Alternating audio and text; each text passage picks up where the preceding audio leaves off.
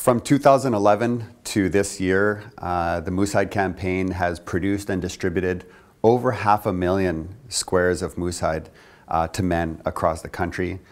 We have a presence now in over 250 communities across Canada.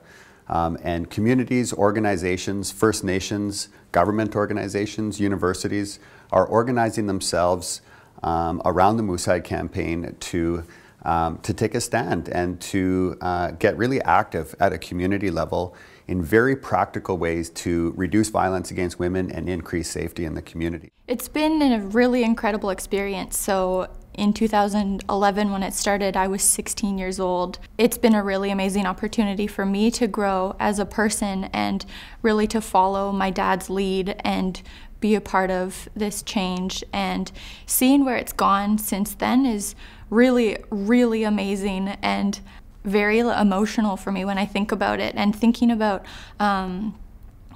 all of the people that it's helped over the last 6 years now.